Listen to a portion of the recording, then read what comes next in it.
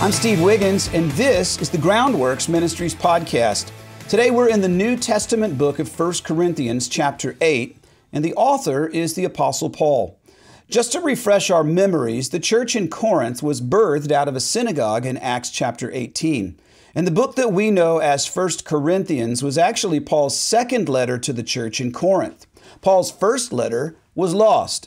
So the title 1 Corinthians simply refers to the first letter to the church at Corinth that survived. Paul makes reference to this first letter in 1 Corinthians chapter 5, verses 9 through 13.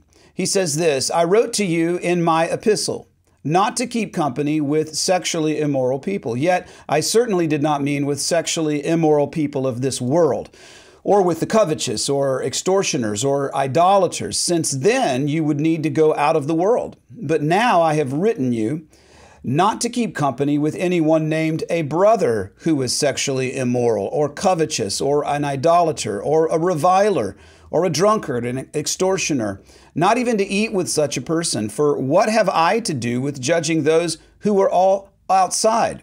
Do you not judge those who are inside? But those who are outside, God judges. Therefore, put away from yourselves the evil person." 1 Corinthians chapter 5, verses 9 through 13.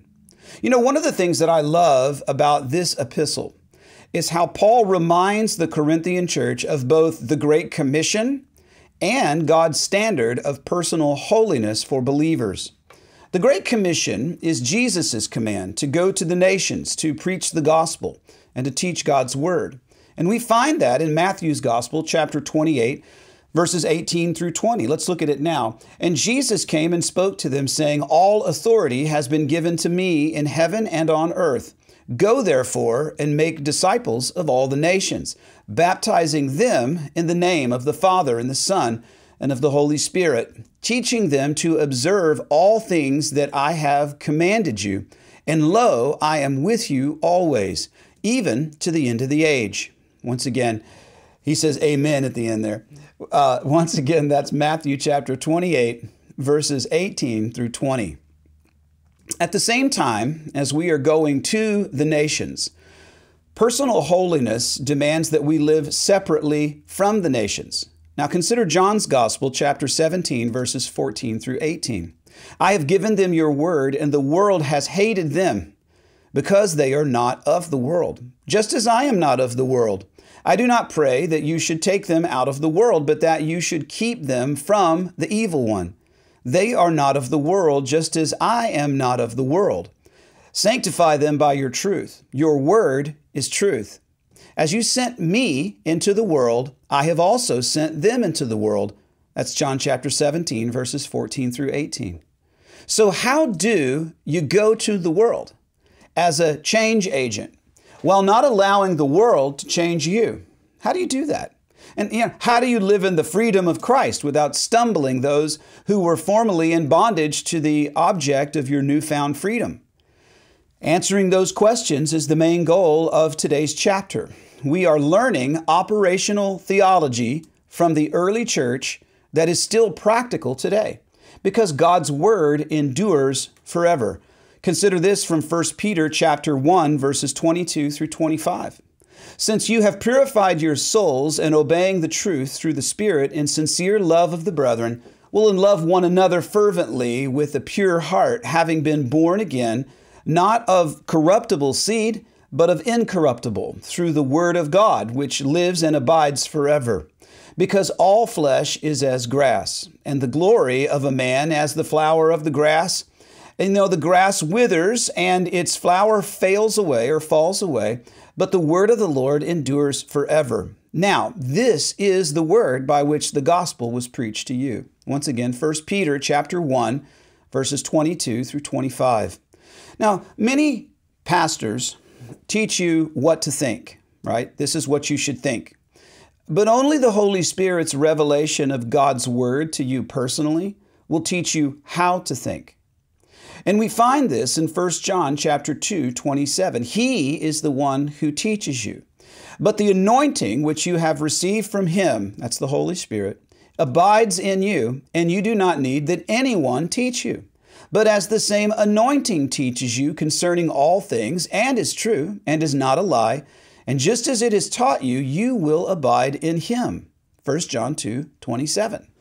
Well, as you allow the Holy Spirit to teach you, then you abide with the one who is abiding in you. That is, you start to live according to his teaching. He is in you, you are in him. John 14:26. But the Helper, this is Jesus speaking to his disciples, say, hey, I'm going to the cross, but here's what's coming. The Helper, the Holy Spirit, whom the Father will send in my name, he will teach you all things and bring to your remembrance all things that I said to you. Now, as the Spirit-filled and Bible-pursuant Christians that read the Bible, filled with the Holy Spirit, as we go through life, then we become equipped for every situation. And that is because we develop a Holy Spirit-led biblical foundation filter. You said, what? That's right. It is a Holy Spirit-led, right? Let that sink in. The Holy Spirit has led us to a biblical foundation filter. What does that mean? Well, this is the filter that mature believers can perceive what is happening spiritually. That is, life comes at us, and now we filter that through the word of the Lord as taught by the Holy Spirit. And then when we can perceive what is happening spiritually in the moment, and therefore we understand how to respond according to God's word, as the Holy Spirit would. That's how he is abiding in us, and if we listen to him as he teaches us the word, that's how we abide in him. We now respond biblically as taught by the Holy Spirit. And that should scare the stew out of you if when you hear the statistic that only 11% of Americans have ever read the Bible cover to cover. So what is it that they're using to filter this experience of life? And that's why we're in God's Word every day. And so with all of that said, let's read today's chapter, 1 Corinthians chapter 8, of course, beginning in verse 1. 1 Corinthians chapter 8, verse 1 goes this way. It's a pretty short chapter, but it's got a big impact. He said, now concerning the things offered to idols, we know that we all have knowledge, and knowledge puffs up, but love edifies. So let's break it down. The things offered to idols. The church in Corinth was born out of a synagogue. But as mentioned earlier, they began to take on more and more Gentile believers. So the clash of cultures looked like this. On one hand, you have Jewish believers who were having to learn the Bible so that they could distinguish between biblical and non-biblical rabbinical traditions which they had grown up. They were taught within the religious Jewish culture that they grew up in.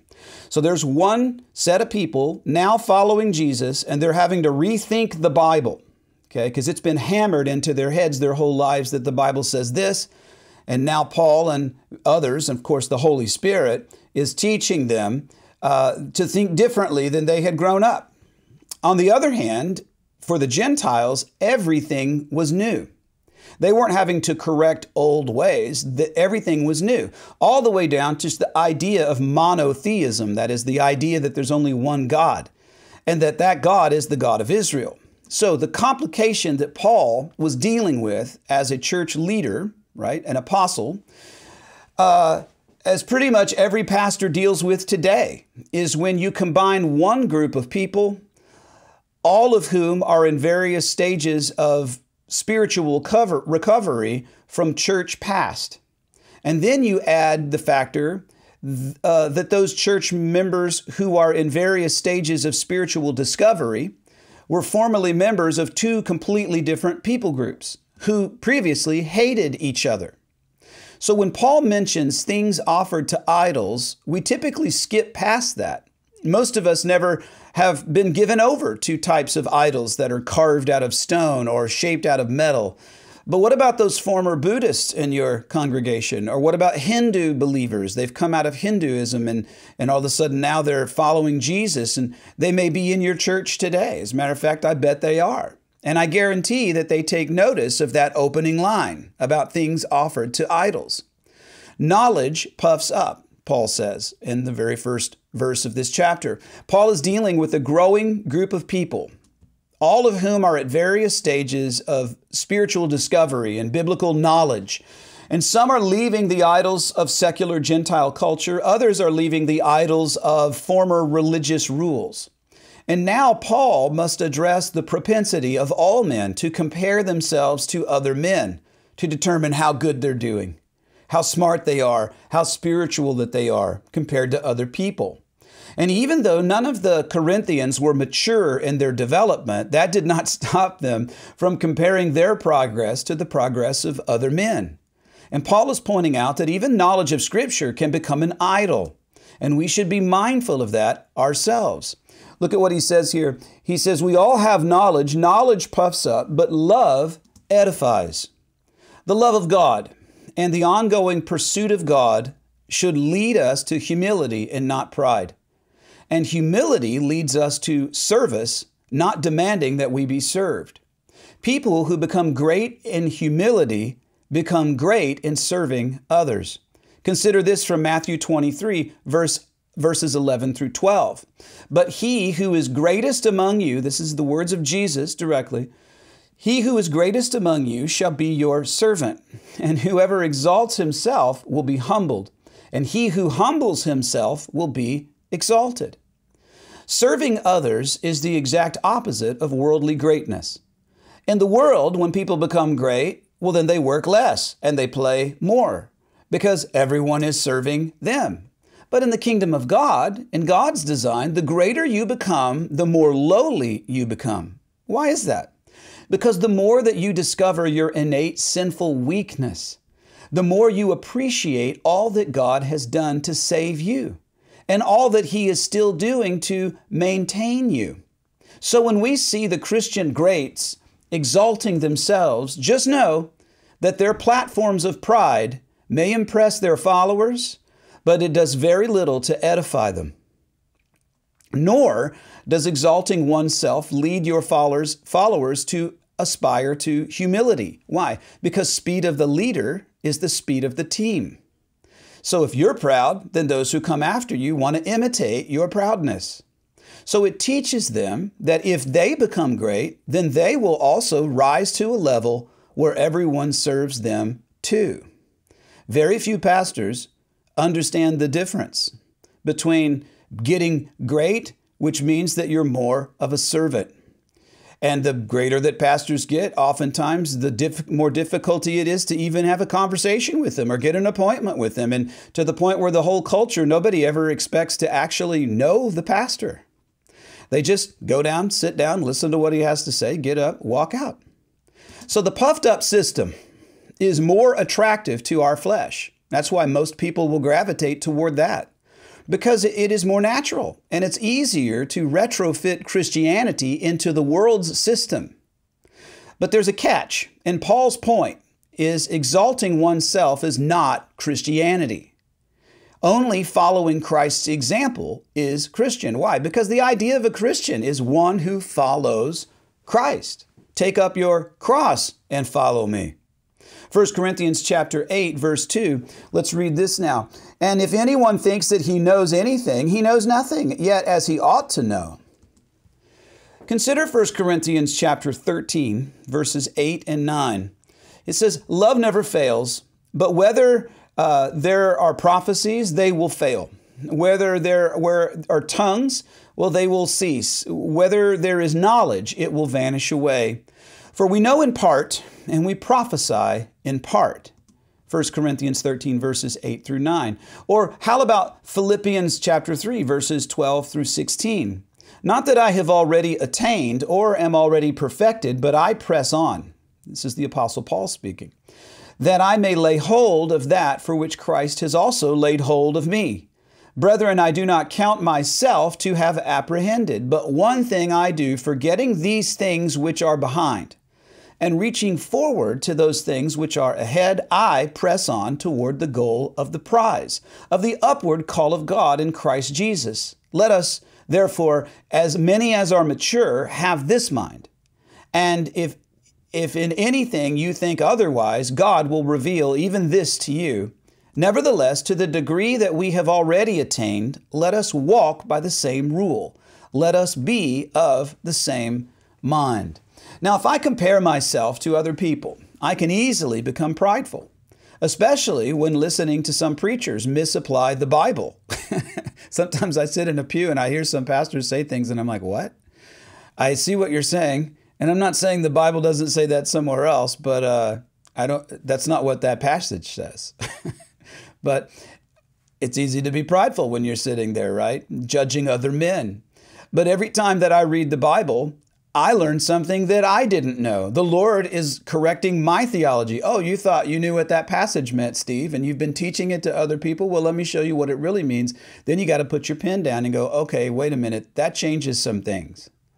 And that's why we read the Bible every day.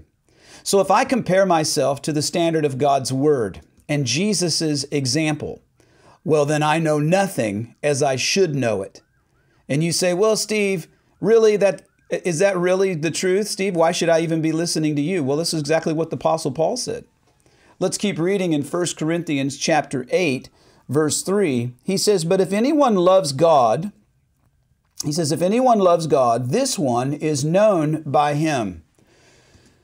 What does that mean? Well, I'm a huge Beatles fan. Okay? If you love God, then you're known by God. This is the idea. So I'm a huge Beatles fan. And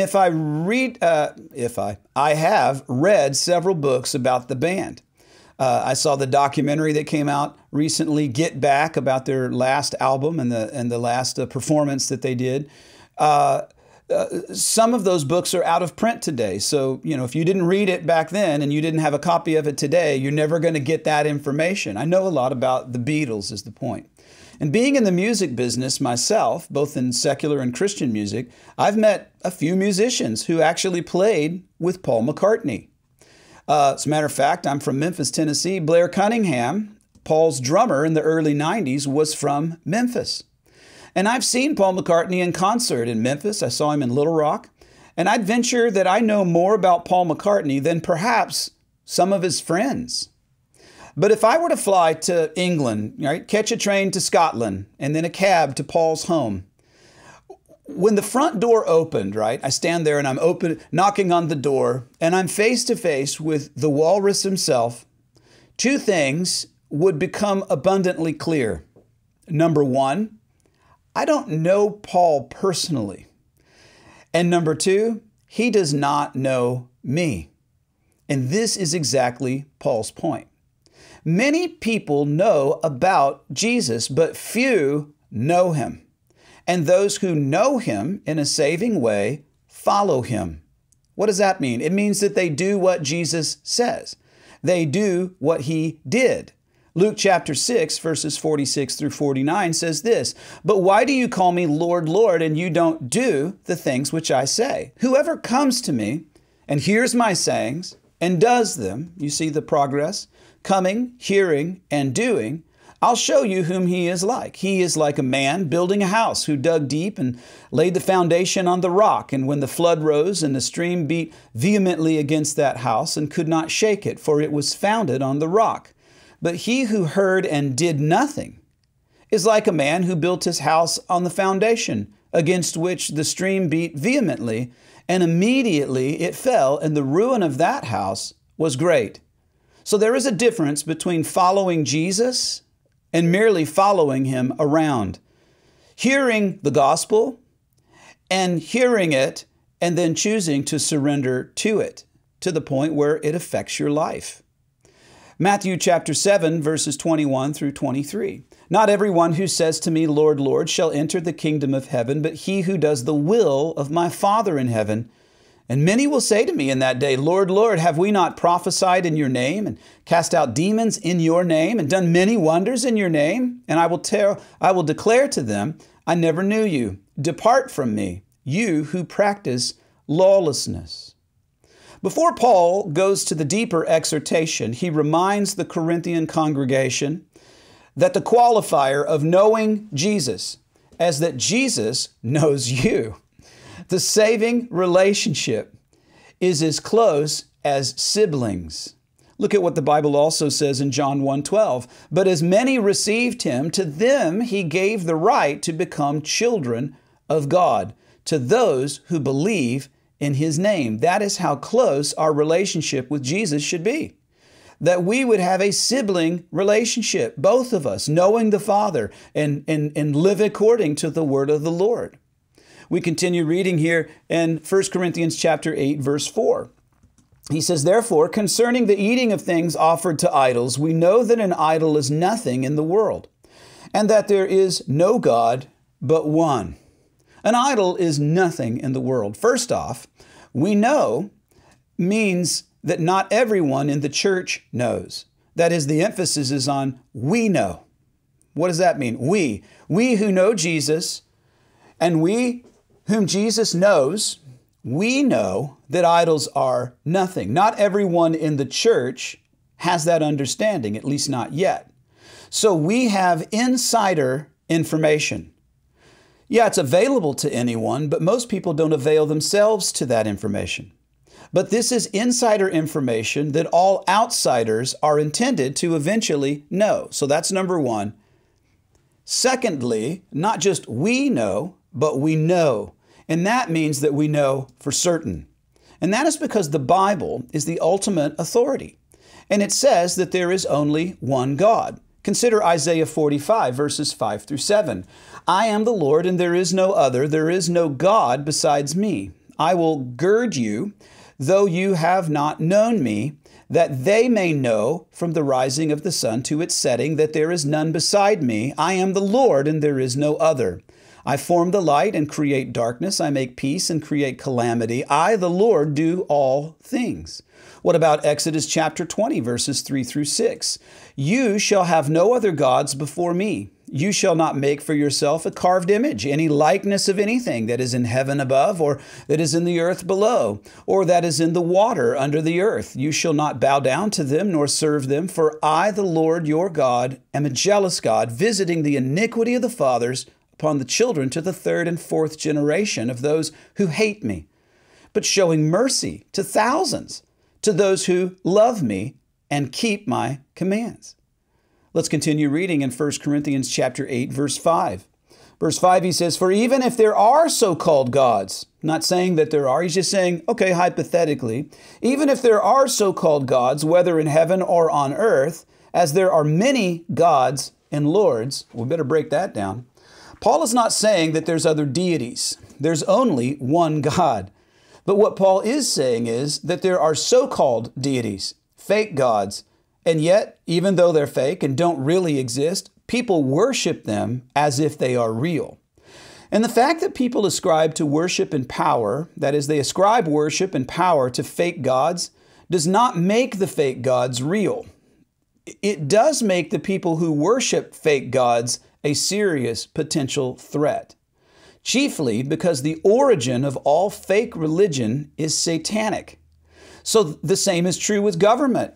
God created the institution of government. Consider Romans chapter 13, verses 1 through 5. Let every soul be subject to the governing authorities. For there is no authority except from God, and the authorities that exist are appointed by God. Therefore, whoever resists the authority resists the ordinance of God. And those who resist will bring judgment on themselves. For rulers are not a terror of good works, but evil. Do you want to be unafraid of the authority? Well, do what is good, and you will have praise from the same. For he is God's minister to you for good. But if you do evil, be afraid, for he does not bear the sword in vain, for he is God's minister, an avenger, to execute wrath on him who practices evil. Therefore, you must be subject not only because of wrath, but also for conscience sake. What do you mean? Because God said to do it. Just because God establishes government, though, does not mean that most governments are run by godly people or that they put forth godly policies. And yet God commands that we submit to the government. You see, the problems with government are not the idea of government. It is that governments are so often run by ungodly men.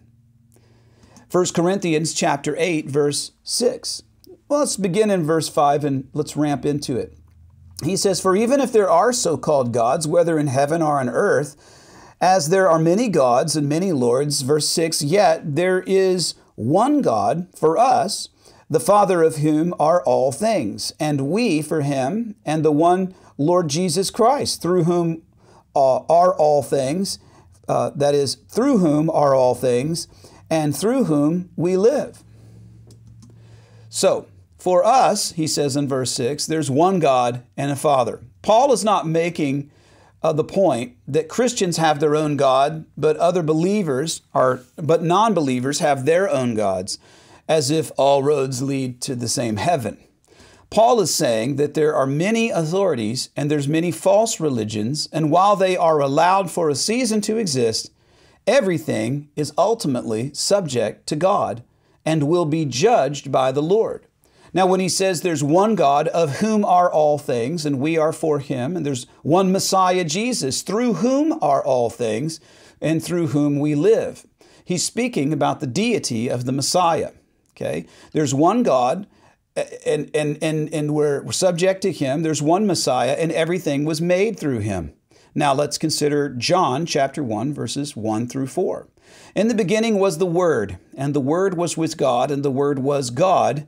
And he was in the beginning with God, and all things were made through him. And without him nothing was made that was made. In him was life, and the life was the light of men." John 1, 1 through 4. And then we hop down to John 1, verse 14. "And the Word became flesh and dwelt among us, and we beheld his glory, the glory as of the only begotten of the Father, full of grace and truth." John 1, 14. Let's continue reading here in 1 Corinthians chapter 8, verse 7.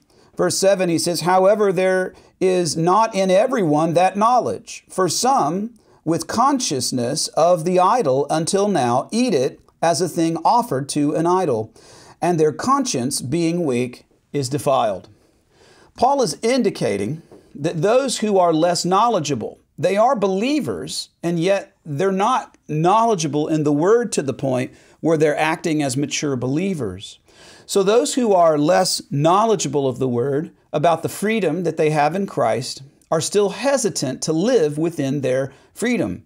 And that means that Jewish believers were prohibiting themselves from eating meat sacrificed to idols because it was not kosher.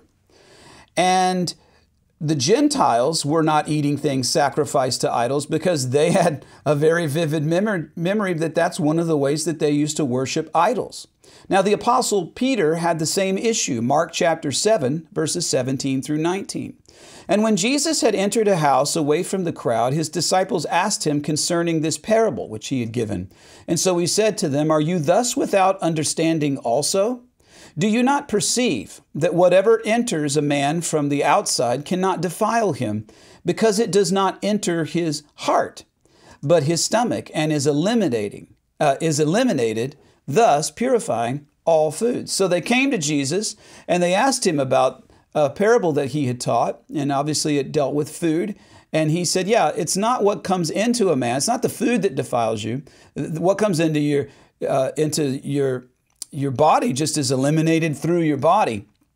What defiles a person is the things that come from the heart and come out of the mouth, meaning the rabbinic traditions, which were not working alongside the Word, but rather they were working in opposition to the Word of God. Now consider Acts chapter 10, verses 14 through 16. He said, "A voice came to him, 'Peter, arise, kill and eat.' But Peter said, 'Not so, Lord, for I have never eaten anything common or unclean.' And a voice spoke to him again a second time, 'What God has cleansed, you must not call common.' And this was done 3 times, and the object was taken up into heaven again." Acts chapter 10, verses 14 through 16. Now, it could also mean that Gentile believers still had that superstition about the power that idols imparted to the meat when they were using it to sacrifice to pagan gods. Or perhaps it meant that factions of both Jews and Gentiles within the church had separate rationalities which led them both to the same lack of freedom. Either way, Paul continues here in 1 Corinthians chapter 8, verse 8. he says this, "But food does not commend us to God, for neither if we eat are we better, nor if we do not eat are we worse." There are typically two extremes in the church, the don'ts and the do's. The don'ts and the do's. You probably go to a don't church or you go to a do church. And the don't church says that the do church, well, they're heretics. And the do church says that the don't church, oh, they're Pharisees. The don'ts say that you are commended to God. God loves you better if you don't partake in certain foods or drink certain things or behave in a certain way. The do churches say that you are commended to God if you do partake in those things. And they are different sides of the same coin of religious pride. Either way, you can't win. Matthew chapter 11, 18 and 19 says this, "For John came neither eating or drinking." This is Jesus talking. "And they say he has a demon," right? He came from a don't church. "The Son of Man came eating and drinking," right? He's a do guy. And they say, "Look, a glutton and a wine bibber and a friend of tax collectors and sinners. But wisdom is justified by her children." What does that mean? Well, the downline of what I am doing, freedom in Christ, and yet there is accountability to God's word. See, he was perfectly balanced. Jesus is not saying, "Yeah, I was a drunkard. I'm going to tell you, I lift my hand up. That was me, right? I'm a glutton." No, he wasn't saying that. He's saying that's what people called him because he lived in the freedom of the word of the Lord. And of course, Ephesians 2 verses 8 and 9, right? We don't commend ourselves by the things that we do to the Lord. And we don't commend ourselves to the Lord by the things that we don't do, right? Ephesians 2, 8 and 9. "For it is by grace that you have been saved through faith, and that not of yourselves, it is the gift of God, not of works, lest anyone should boast." Let's keep reading here in 1 Corinthians chapter 8, verse 9. He says, "But beware lest some of this liberty of yours," because you do have the liberty, "become a stumbling block to those who are weak." Remember, we began by talking about how the greatest among you will be the servant. Not the greatest among you will be served. He says, beware that this liberty becomes a stumbling block for those who are weak. You see, those who are weaker in the faith are described as those who do not allow liberty. Now, if you go to a don't church, they would say those who are stronger in the church, those who are stronger in the faith are those who don't allow liberties. But that's not what Paul's saying. Those who are weaker in the faith are those who do not allow liberty. And in many churches, it's preached the other way around, that the stronger are those who abstain. And perhaps it's because it's easier to teach abstinence than it is to teach moderation. It's easier to say never than to say sometimes, or use the Holy Spirit's judgment as to when. It's hard because you can't manage that. You can manage yes and you can manage no, but you can't learn how to perceive and understand by the Holy Spirit as he teaches you the word of the Lord. 1 Corinthians chapter 8, verse 10 continues, "For if anyone sees you who have knowledge eating in an idol's temple, will not the conscience of him who is weak be emboldened to eat those things which are offered to idols?" There's some people I know who are big drinkers. Everywhere they go, we have the liberty to drink whatever we want, whenever we want. And they tell other people, "Hey, you go to that church. No, come over here. Let's go over here. We're gonna drink this or that." And what they do is they take a person who perhaps even had struggled with drinking in the past, or perhaps they're presently an alcoholic. And now all of a sudden, in your pride, you thrust your liberty onto somebody else. And then now it causes them to stumble. So while one believer may be weaker with respect to liberty, there is a danger of the one who has knowledge of liberty to abuse that knowledge and thus exposing their own weakness. What is the weakness? Well, you're not immature. You're not mature. You have a weakness with respect to immaturity. So you might have knowledge of liberty, but do you know how to use it? All right, I could have knowledge of firearms, but if I walk around brandishing a firearm in the grocery store, there's a high probability that I'm going to shoot somebody when I get careless with the liberty. And they can cause great harm to weak believers by ushering them into the experience of liberty, which the Holy Spirit has held them back from. until they're mature enough to partake. And guess what? Sometimes you maybe never partake. Or perhaps, right, forever. Case in point, alcoholics. So if you have a liberty to drink alcohol, and I don't think that you can make a case that the Bible says that you should forever abstain, but if you feel like you have a liberty to do that, but then you start to try to thrust that liberty in pride onto somebody else whom the Holy Spirit has said you should never partake in that, well, now you've caused them to sin. You have to be responsible with freedoms. 1 Corinthians chapter 8, verse 11, he says, "And because of your knowledge shall not the weaker brother perish, for whom Christ died?" Verse 12, "And when you thus sin against the brothers and wound their weak conscience, you sin against Christ." Consider Matthew chapter 18, verses 5 through 8. "Whoever receives one little child like this in my name receives me. But whoever causes one of those little ones who believe in me to sin, well, it would be better for him if a millstone were hung around his neck and he were drowned in the depths of the sea. Woe to the world because of offenses. For offenses must come, but woe to that man by whom the offense comes. If your hand or your foot causes you to sin, well, cut it off and cast it from you. If it is better for you to enter into life lame or maimed, rather than having 2 hands and 2 feet and be cast into the everlasting fire. And if your eye causes you to sin, pluck it out and cast it from you. It is better for you to enter life with 1 eye rather than having 2 eyes to be cast into hellfire.